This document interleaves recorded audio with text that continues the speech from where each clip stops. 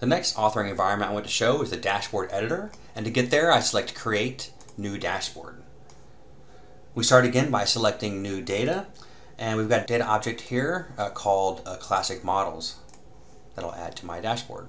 So I get a list of tables here. I've got a customer table, I've got a product table, some sales metrics table as well. Also behind here I've got some gadgets. So there are different charts and heat maps I can add to the dashboard. There are different tables, data selectors, reports and part of reports, KPIs, and other gadgets as well.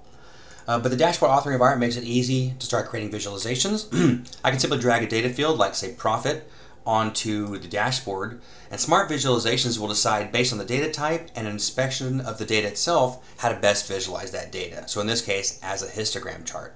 If I bring another field in, say product line, and I drag it onto the exact same chart, the chart changes to become a column chart, in this case to best represent profit by product line.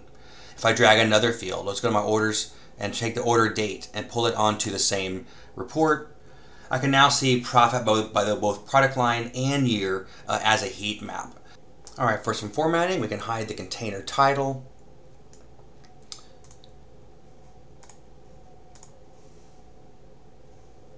And we'll show the chart title. There's something called the automatic chart title. So if I turn this on, it'll automatically turn into profit by product line by order date based on the fields that it's been using. So we'll bring this up to a larger font as well.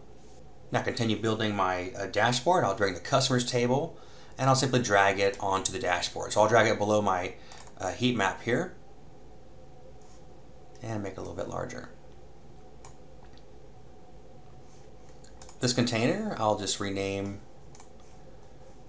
to customer list.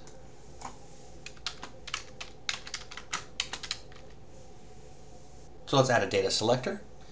If I go back to my gadgets here, data selectors provide the user's ability to filter a dashboard based on their selection. So they come in forms of, in this case, you'll see a list box here, a combo box, check boxes, radio buttons, sliders, and lots more as well.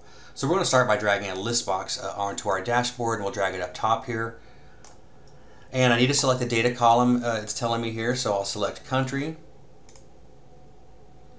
And now as I filter any element within the dashboard, so I'll select, say, Australia, and we'll notice that every element within the dashboard that's also tied to that same data object will also filter down. So I select Australia, and it brings me only the profit heat map byte for Australia, and only the customer list down here for Australia as well, to reflect our choice. So I can see multiple items in the list, so if I select, say, Australia down to USA, all of them selected or none of them selected is the same thing, it simply selects everybody again. We can change the type, so I'll go over here and change it, say, to a checkbox. And now I can more easily see all the countries selected. And whatever setting I leave it at this point right here, if I leave these checked on or off and save the state of this dashboard, this is the state that the user will see it for the first time. All right, some other things I can do. I can apply a theme to this entire dashboard. So we'll go ahead and add an OpenText light theme. And here I get to make a choice. I can decide whether I want to apply the theme but preserve any custom formatting I've made, or simply override and apply the theme globally to everything. So I'll just leave any custom formatting I've changed here and apply everything else to adopt the theme. So in this case we got our nice OpenText light blue theme. Alright, so now let's rename our tab. Let's call this first one profit. And we'll create a new tab. And we'll call this new tab spend. Alright, on this tab we're going to add our report gadgets. So if I go over to the left side here to the gadgets, I've got a report and a reportlet. Again, a report is I can add an entire report, and a reportlet is I can add a portion of a report, just a chart or just a table, so just a piece of report. So we're going to add an entire report, and we'll go select the report we created earlier called spend report.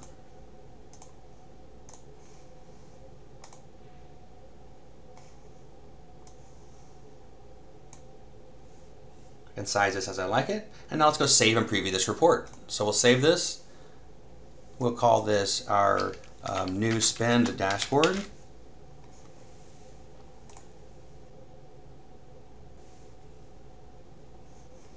And we'll preview the dashboard, how the user will see it. So here's the dashboard. It is quite interactive as well. We can go back to the profit tab here, and we will walk through more on how the user will interact with this dashboard in the video Consuming BI.